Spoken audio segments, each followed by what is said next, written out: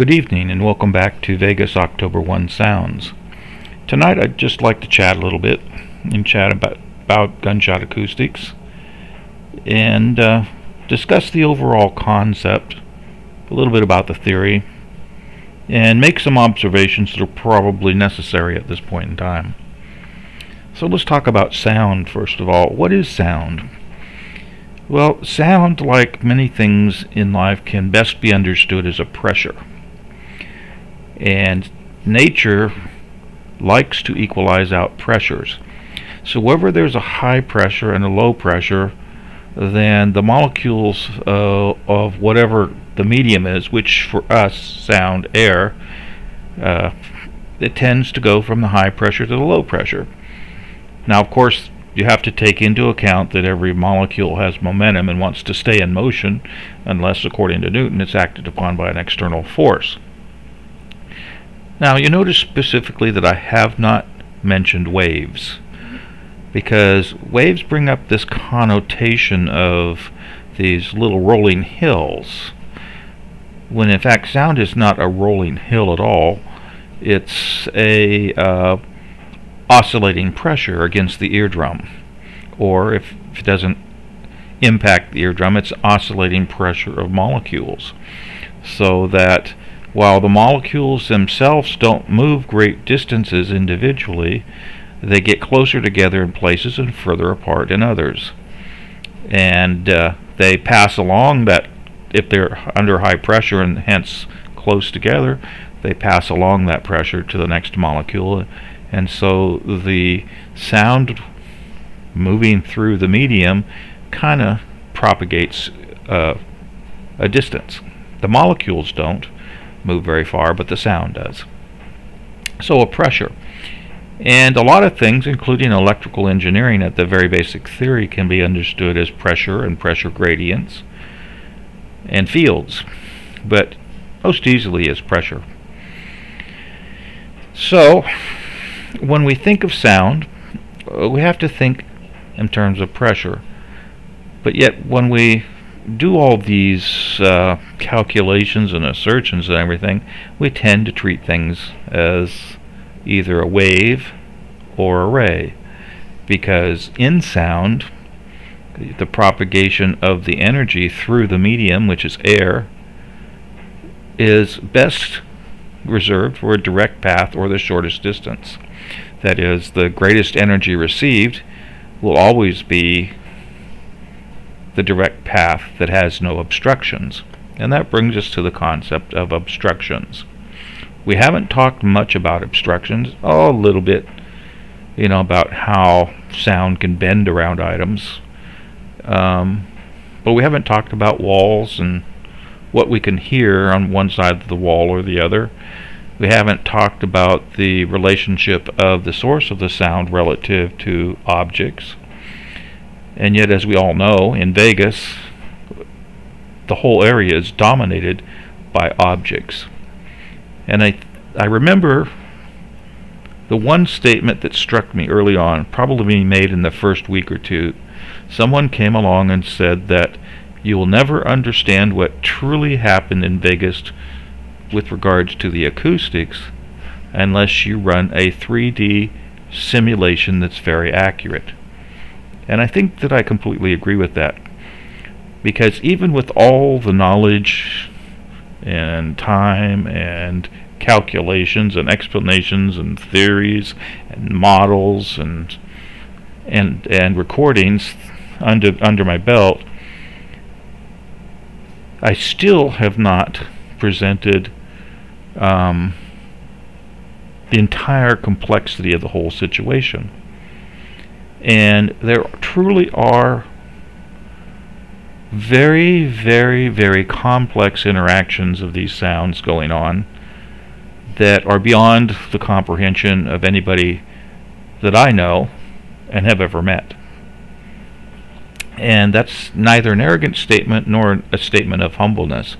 It's just a statement of our ability to understand, predict, and project things that involve so many moving pieces that it's not intuitive to our brains.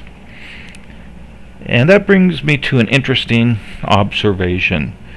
People, including myself, tend to like simple explanations, even when the simplest explanation is not the correct one.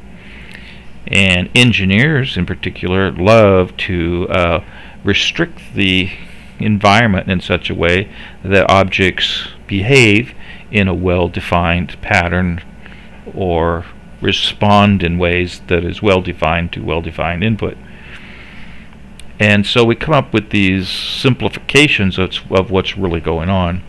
And that's pretty much, you know, a strong statement of what people can know, what they do know, and what is even possible for them to know.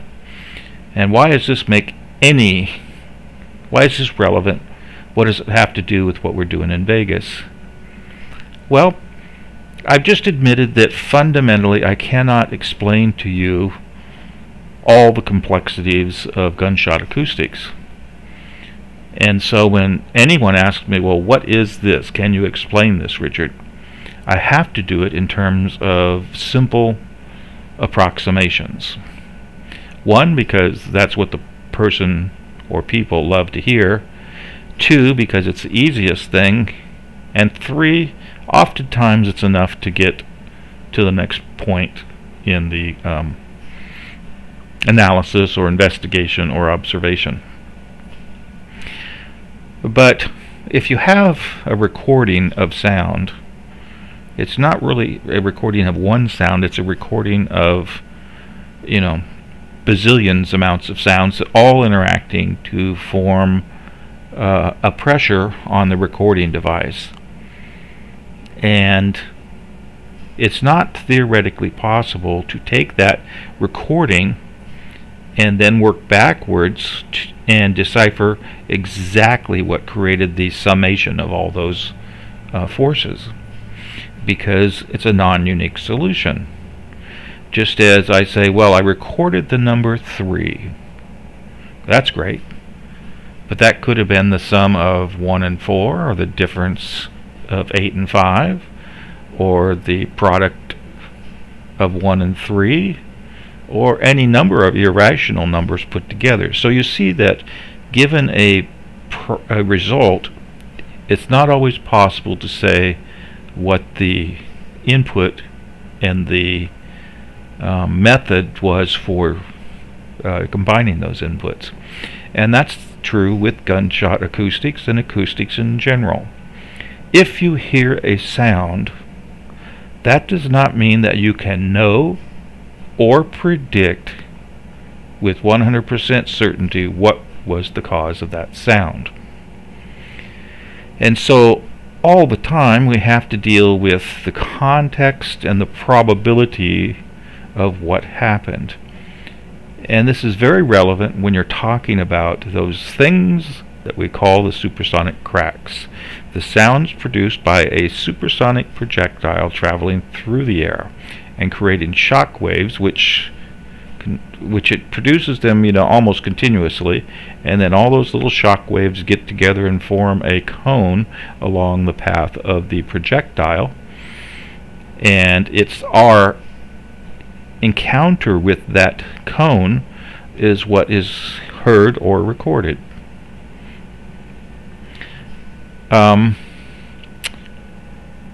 And so that sound has that phenomena interacting with our ears or our recordings has a fairly distinctive sound, but there are dozens of other phenomena that can produce a very, very similar sound. And so a small rock hitting the windshield, maybe a small explosion, or something hitting the inside of a building, or an object hitting the outside of the building, or you know, God knows, you know, all the different types of things that can produce a sound which is close enough to a real gunshot sound to be almost indistinguishable, particularly at great distances, because sounds over distance tend to change their frequency, and they most definitely change their amplitude. So what was once a very high-pitched, shrill sound over a couple thousand feet may actually start to sound like a small drum that's hit very softly at a far distance. Because the air, as the sound propagates through those molecules, absorbs some of the energy and spreads the waves, or spreads the sound out to evens out the pressure, shall we say. So the waves tend to get longer in wavelength and smaller in amplitude. And particularly at large distances, it's very, very difficult to tell what's going on. But even when you're up close, if somebody says, I heard a supersonic crack, you can say, that's great, but how do you know that that's a supersonic crack? Well, I just know because of my experience. At which point you have to stop and say, hey, you're not being truthful with yourself, and you're not being truthful with me.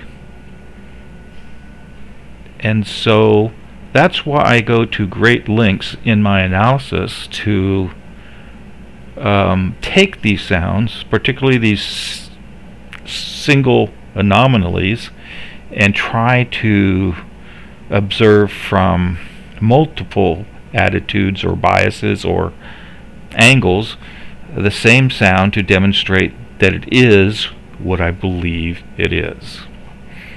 And so we get to the point where, well, at least it seems like it to me now, that everybody's looking for the magic sound that will demonstrate that either the quote-unquote narrative is wrong, or that we have a sniper, or that some other phenomenon has happened. And it seems as though in the zeal to make that discovery, a lot of common sense has been abandoned.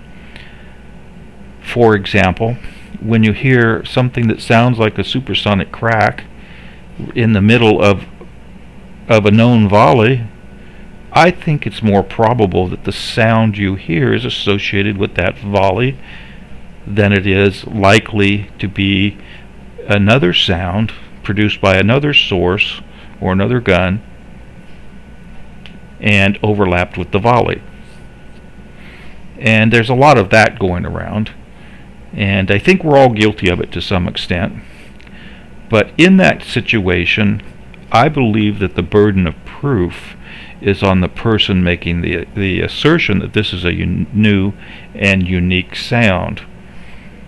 Because in my experience with Vegas, the types of sounds that can be produced from one bullet are so vast and varied, particularly if you're changing your attitude or your location or distance to the source of the bullet or the source of the gun, that it's wildly irresponsible to say that if the sound is different, you have something new and unique.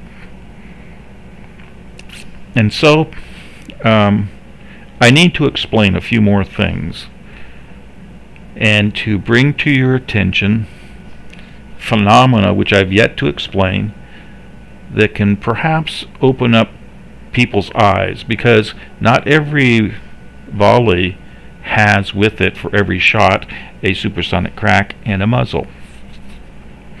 Because when a bullet, for example, when a bullet hits the ground, it stops producing the shock waves. And if you're on the opposite side of a wall from that phenomena, then you're unlikely to, one, hear the impact of the bullet, and two, you're unlikely to hear half the shock waves, because half the shock waves are headed towards the ground typically, and the other half is headed up in the air away from your location. So under those circumstances, and I'll draw a picture here in a minute, under those circumstances, then the volley that gets recorded at your location would be void of the supersonic cracks. Or if they're there, they'd be extremely low in intensity, particularly since supersonic cracks tend to be on the higher end of the frequency spectrum of hearing. Similarly, if we have a volley that contains some muzzle blast and some supersonic cracks, but not consistent throughout, and it's a good recording environment, meaning that it's not overwhelmed with background noise. There's still very reasonable and logical explanations for what is happening. But anyway, let's not make it too complex. Let's get back to what happens with a shot, and let's just presume that it's an elevated shot, because without it being elevated, let's start with one that's at the ground level. Let's say we have what do I want here? I want to put some dirt down. And you know, of course, these are all simplifications of what's really going on, because the real deal is a three-dimensional phenomena, and I can't with my hand here magically draw a 3D thing, or if I did, it would look so terrible as to be not representative of what is actually happening. So we got the ground, and let's say we're on the ground somewhere and we have a rifle, and it fires a supersonic projectile along a path looking like this. And let's just assume, you know, that it's constant speed. It's not really, but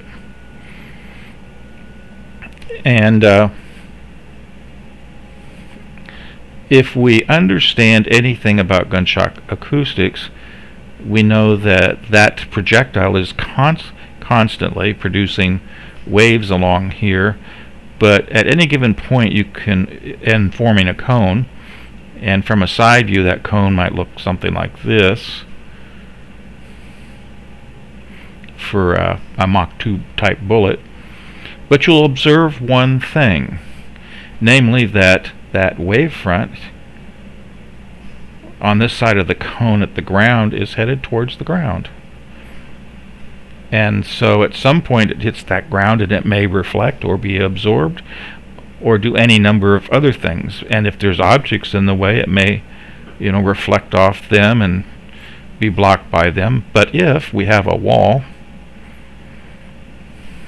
and just ignore the fact that the bullet is going to hit the wall for the moment here, then even if the bullet makes it all the way out close to the wall, we're still going to have a lot of the shock wave, which is, you know, traveling this way, hit the ground and or hit the wall, and when it hits the ground it's going to be reflected back up at an equal angle, and some of it will hit the wall, and some of it will go over the wall in a direction that heads towards the sky.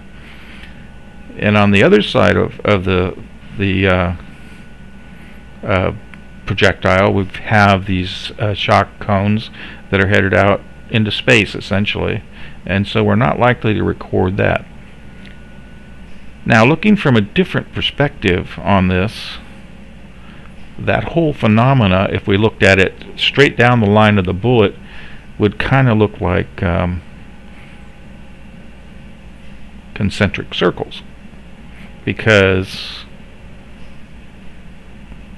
it's a cone, and when you slice a cone perpendicular to its axis of origin, you get concentric circles.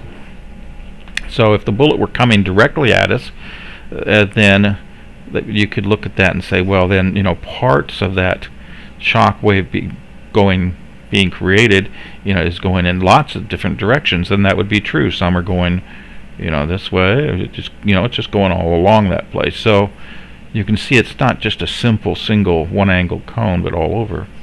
And so from this perspective, if the wall were right in front of us, we'd have to observe that there would be a great many of those waves that are still headed towards the ground, and a great many of the waves that are headed off in another direction, not even towards us, and a great many headed off into space. But with a wall there, most of the ones that are coming towards the wall would be reflected back away, and if our recording location were on the other side of the wall, and the wall was any height at all, then those shock waves, being high frequency, are going to be entirely blocked, and we're going to end up in a dead zone where we don't hear any of the shock waves. Or if the wall happens to be shorter, then we would hear some of them, just depends upon our location, and not others. So that's an example of the complexity of those supersonic cracks that it has to be accounted for when you're thinking about whether or not the sound you heard is related to the thing that's going on at that time, or whether it's a unique sound. The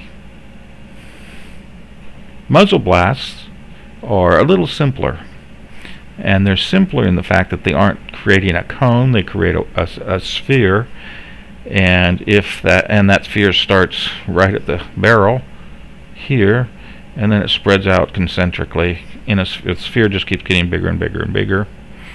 And because they're lower frequency, when they end up hitting the wall, they actually kind of bend around it and make it down into our recording device or ears. And that's because they're much lower frequency. And that's all governed by, you know, if the wavelength, and now we have to talk about wavelength.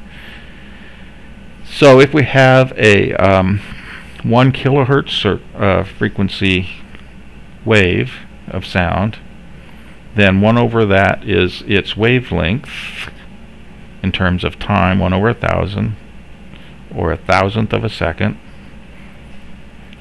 or 0.001 in time, and then define that in terms of actual feet or distance. We'd have to multiply it by the speed of sound. So for a speed of sound of 1,100 feet per second, which is approximately the speed of sound that evening, so we'd end up with a wavelength of 1,100 times 0.001, or 1.1 feet. And a 1.1 foot wave can easily bend around a 6-inch pole, or start to bend around the corners of a wall, whereas a 3 kilohertz signal,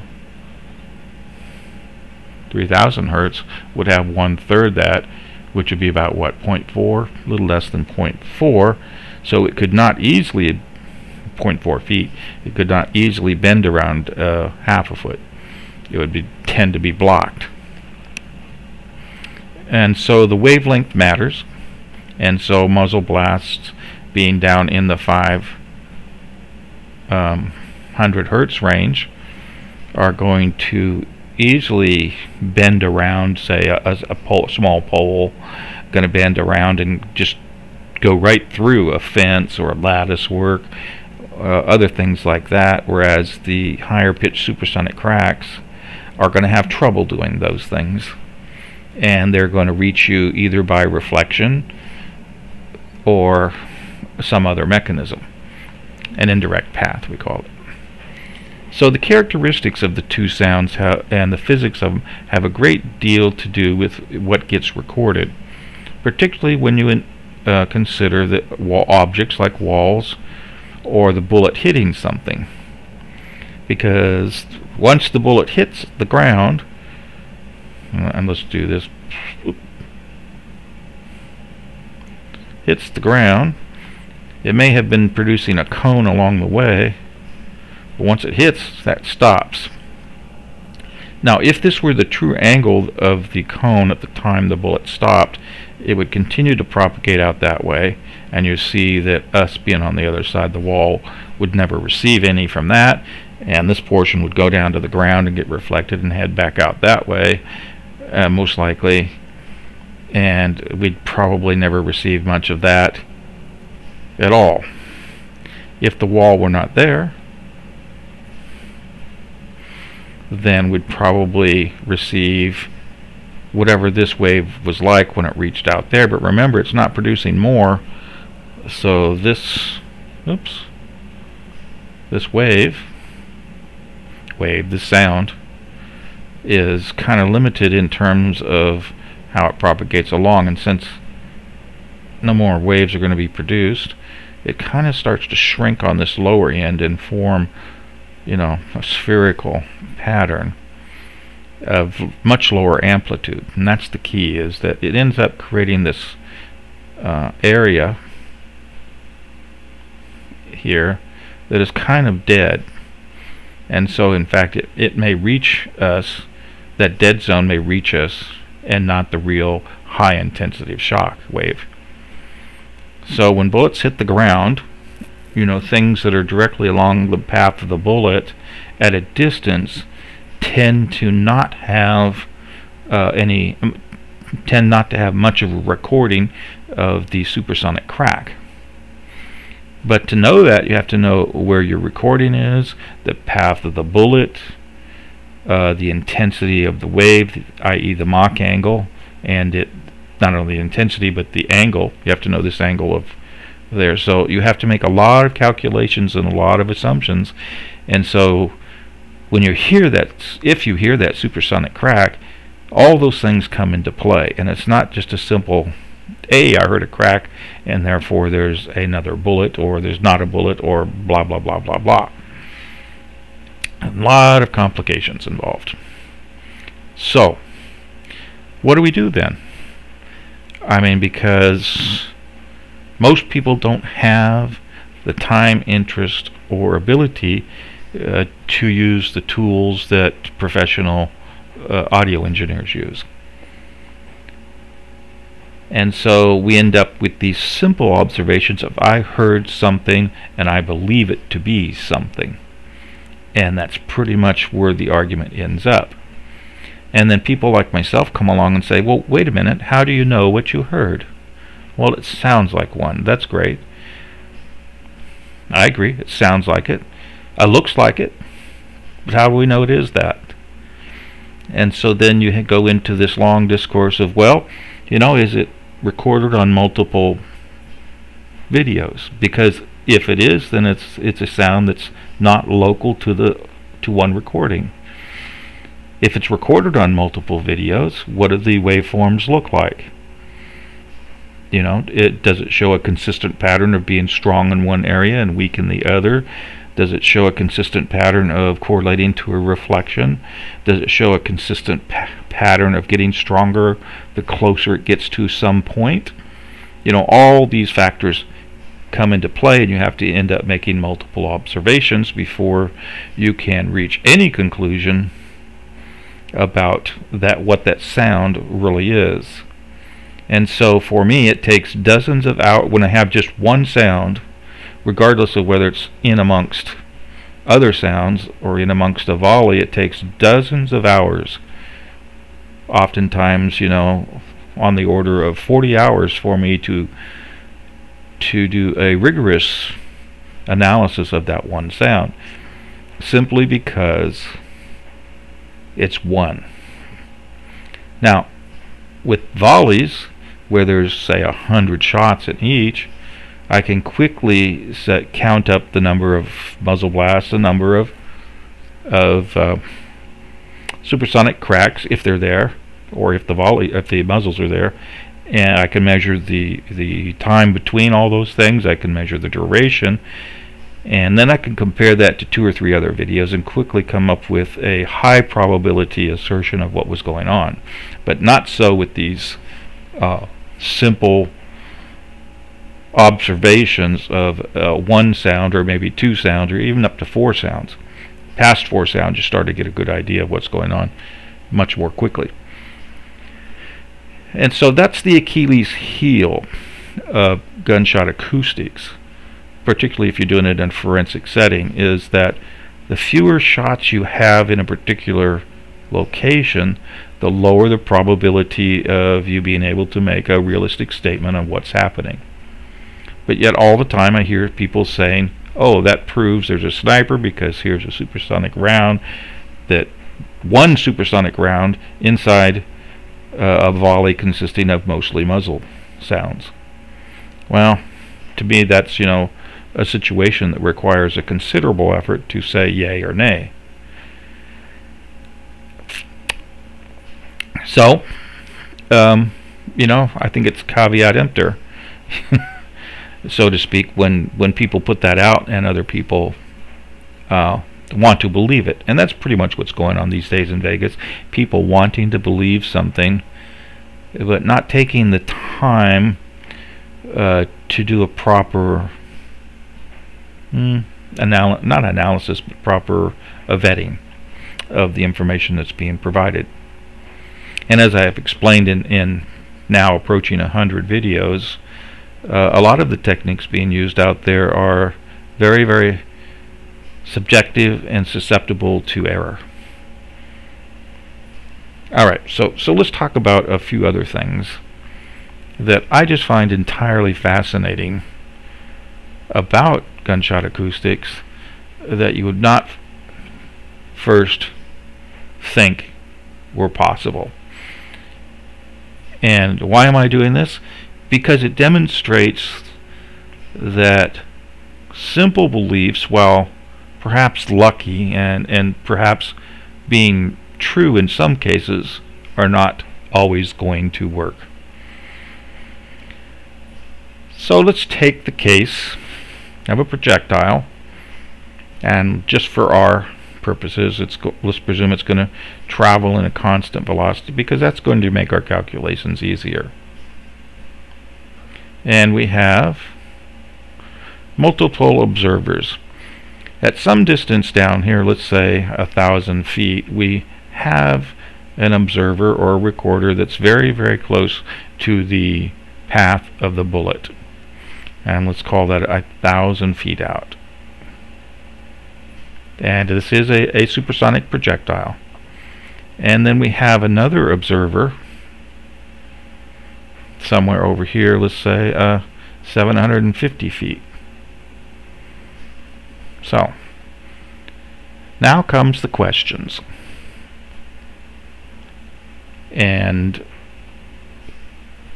if we assume that a shot is fired here, and we also assume that the speed of sound, which I often designate as C0, equals 1,000 feet per second,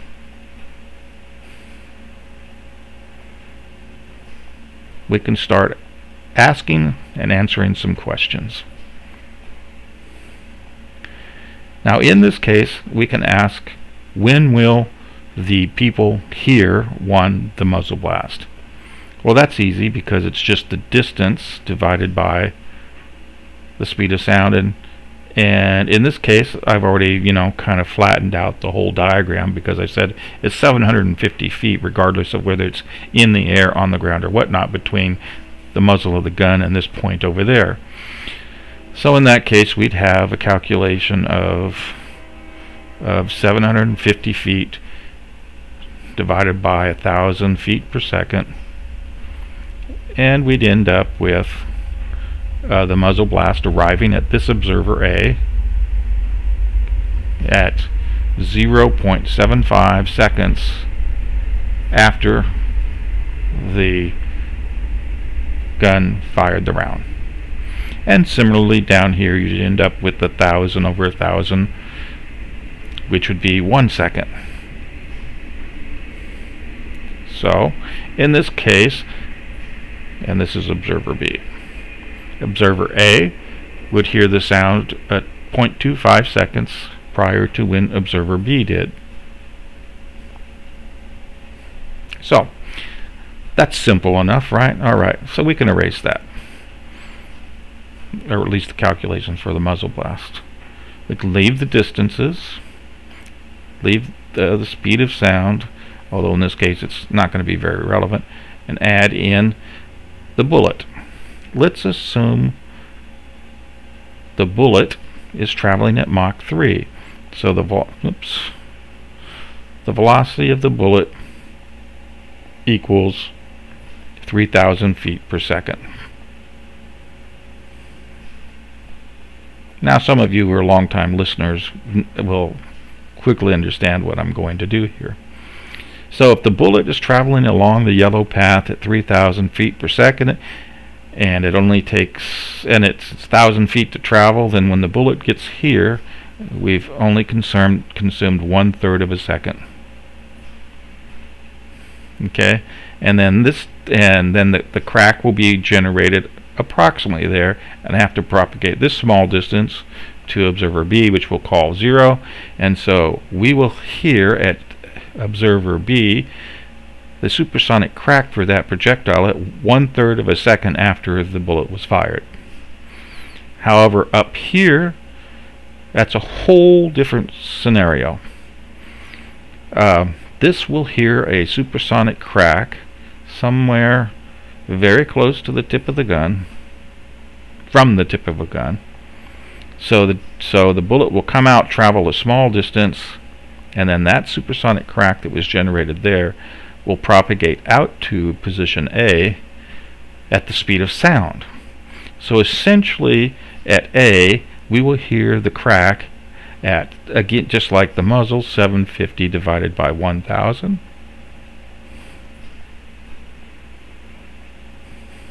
or 0.75 seconds after the bullet was fired.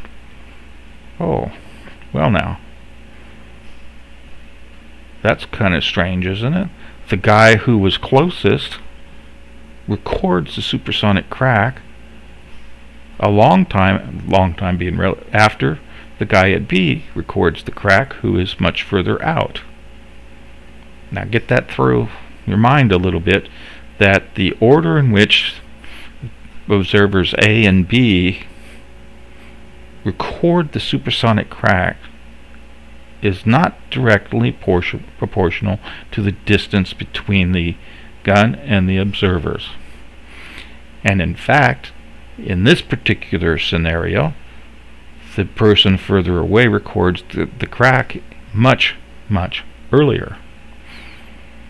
And this is, when I say that the supersonic cracks do not preserve the order of the bullets, is one of the things that I'm referring to. Similarly, this same phenomena could be turned on its head if we have 2 bullets fired. Now this was just 1 bullet. So let's take this whole scenario and turn it on its head. And we're going to fire 2 bullets this time.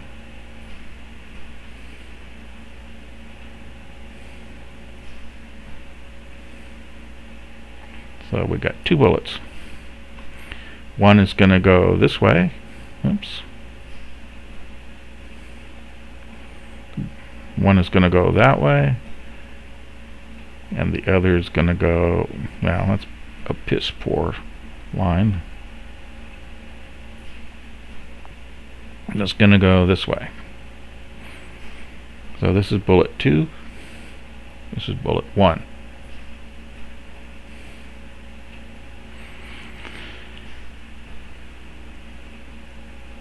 Okay.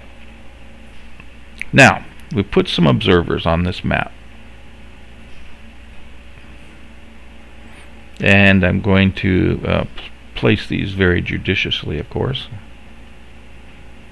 There's the gun.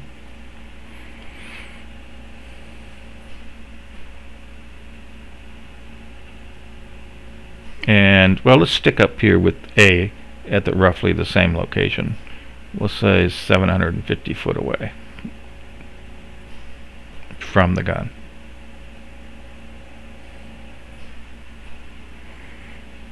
And then over here we can where do we want to put this to make this be a good example?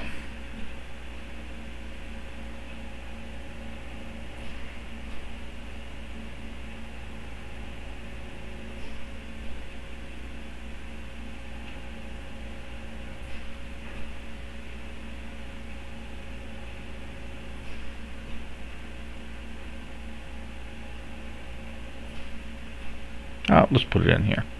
Alright. And let's say that that is, what did I say before? Let's also call that about 900 feet along the yellow path. But we have to do this in terms of downrange distance and cross range. So that's the dividing line there. So now we go about calculating the supersonic crack arrival time. Well, as we explained before, since this position A will receive a supersonic crack that propagates along this path at the speed of sound, and very soon after the bullet is fired is where it'll be generated. And so we're going to stick with 0.75 for the supersonic crack, and that will apply to both bullet, well, when will it apply to? It'll apply to bullet 2 for certainly, because it's a big angle there. But in this case, for bullet 1, so this is for equal bullet 2s when the supersonic crack will arrive, approximately. For bullet number 1, what we'll have is a slightly different scenario. Because the angle between the observer and the bullet path has shortened, then it will arrive, the supersonic crack will be generated probably about here, and then propagate that way, which is a much shorter distance. So it's going to go along this route at Mach 3. So let's call that 250 feet at Mach 3. So that would be 250.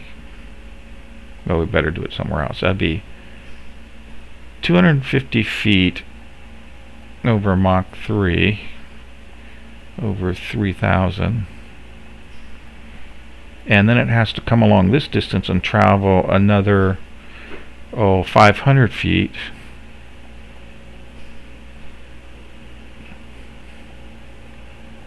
at Mach 3. And so that's going to be equal to, in this case, 1/6.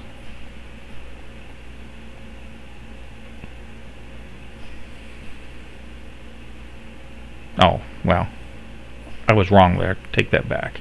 Take that back here. The 500 feet does not travel at the speed of the bullet. It travels at the speed of sound, so that's at 1,000. So that one's easy. That's the speed of sound. So that number turns out to be a half a second there. And this one turns out to be 25 over 300, which is 1/12.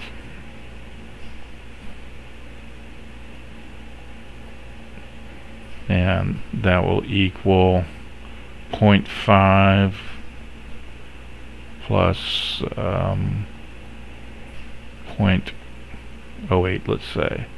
So the supersonic shock wave for bullet number 1 at location A is going to arrive at 0.58. Okay, so this is the number for bullet 1.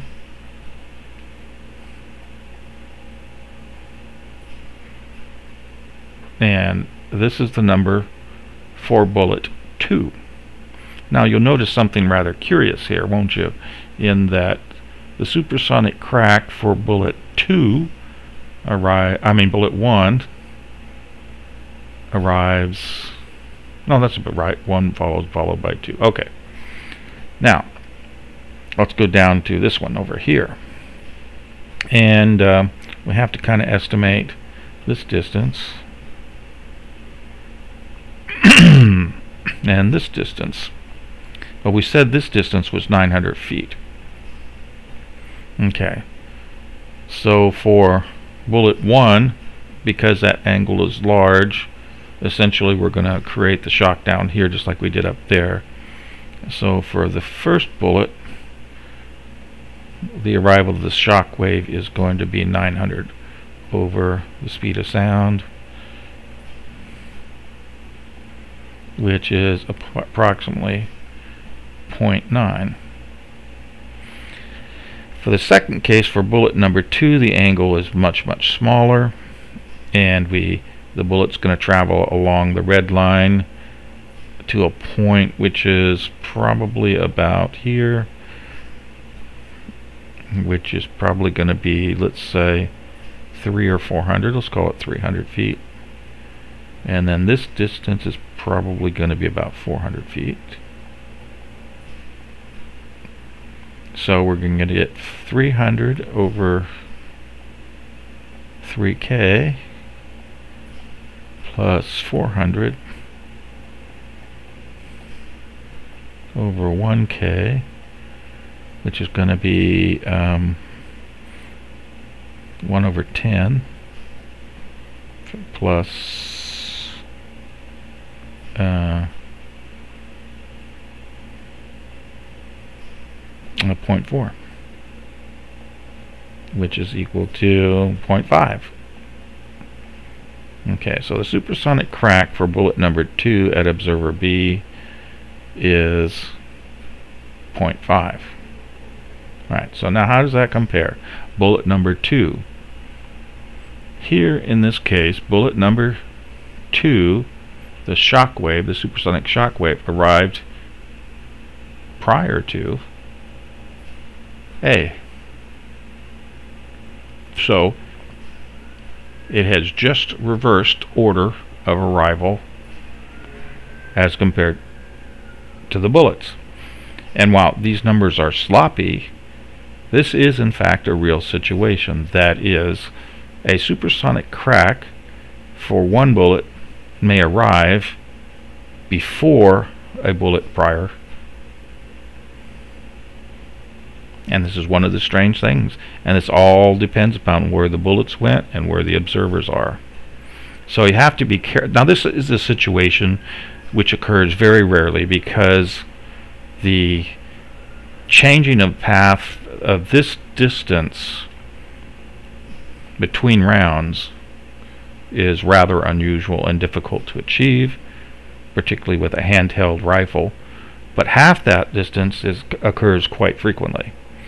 And Volley 7 is a very good example, the one where it always sounds like talking guns, because that is sweeping such a large distance over a quick time that the arrival times change in a way that cause this floating pattern of supersonic cracks to appear amongst the muzzle blast. And for most of the volleys recordings in the venue, you get this thing that sounds like muzzle blast and then another gun firing on top of it. But in fact, it is exactly something like this scenario.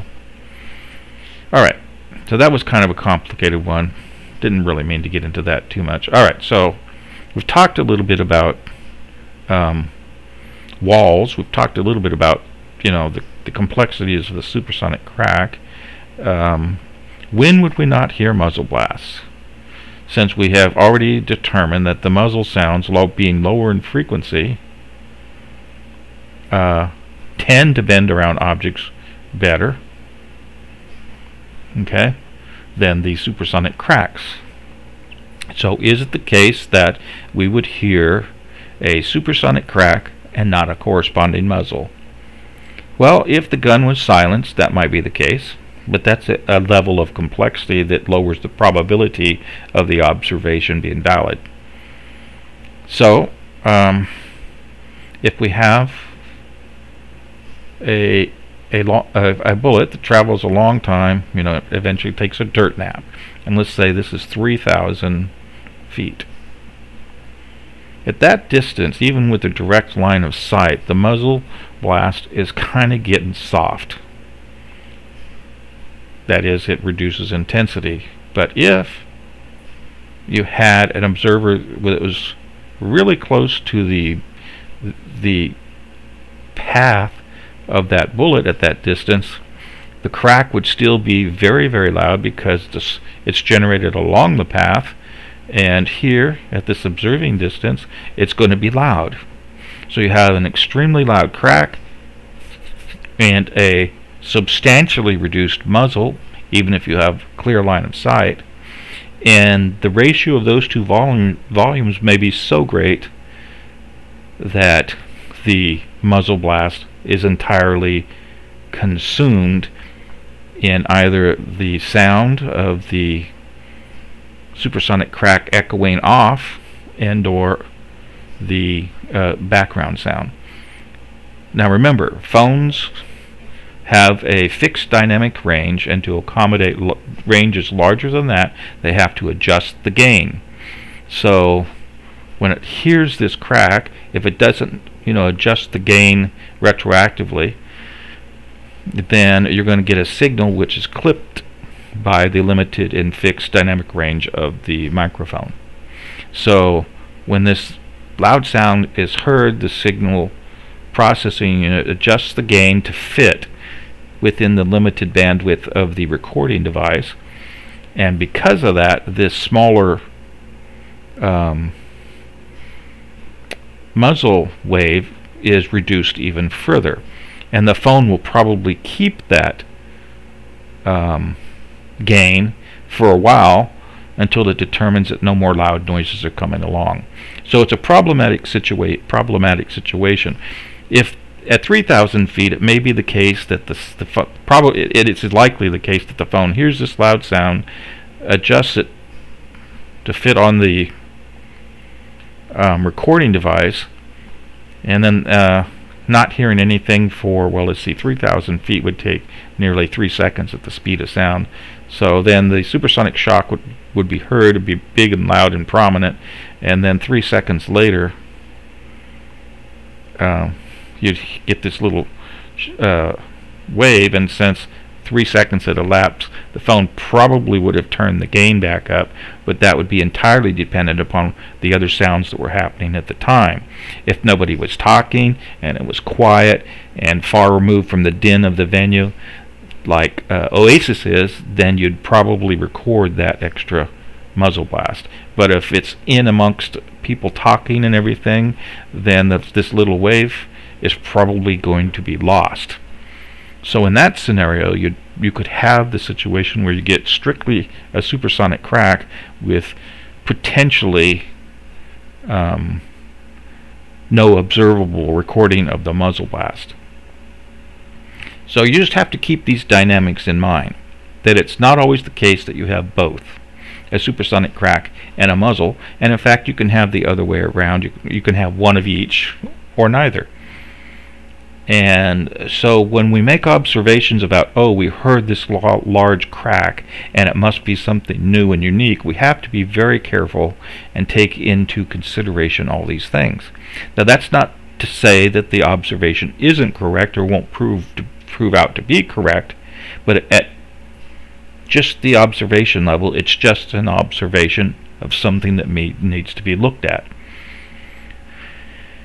And 10 minutes of observation isn't going to cut it for these single events, so to speak. All right, what else would I like to talk about?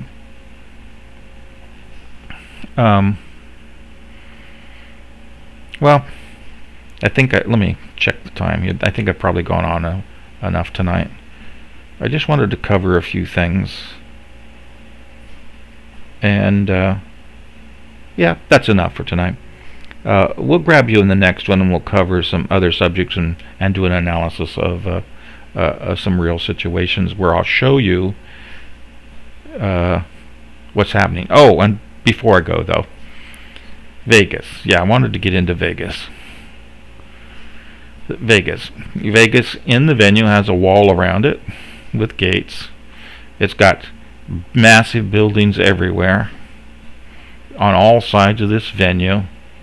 It's got some low buildings over here. It's got dirt there. Inside the venue, it's got tents. It's got buildings. It's got chairs. It's got more buildings over here. It's got the stage. Now, any sound being generated at any location is going to have to face these things.